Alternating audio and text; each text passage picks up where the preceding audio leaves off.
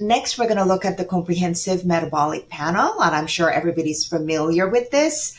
It is a standard panel that's done in a wellness checkup or your annual checkup, right? So we're looking at about 13, 14, or 15 different markers.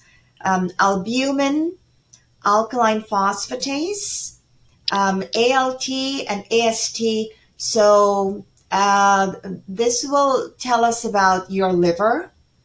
ALT and AST are your liver enzymes, right? So you want those to be normal. Kidney, some of the markers will tell us both about your kidneys and your liver. So there's overlap there, right? So we're looking at bilirubin, albumin, creatinine. This tells us about your kidneys and how they're functioning. Blood urea nitrogen, you know, how is your kidney getting rid of waste products, right? So we look at all of that. And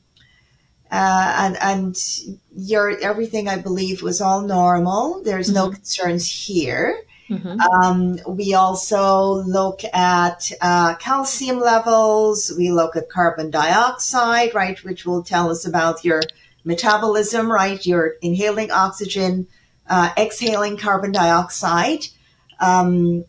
We also look at sodium and potassium. Okay, and sometimes it might be 1 point or so off. That's okay, right? And each laboratory, you know, different laboratories may have slightly different normal or reference ranges. It just depends on the assay the laboratory is using and their validation data. So you may see slight variations there, and that's okay. So we also look at sodium, right? Sodium levels, iron and glucose.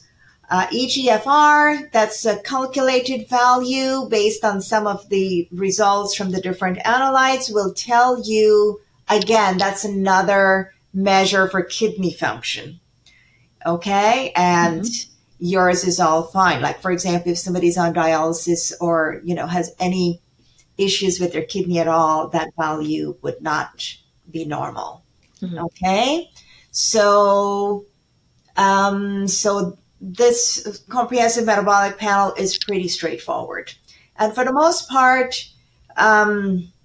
most people this will come back normal for most people, unless you already have some underlying, you know, condition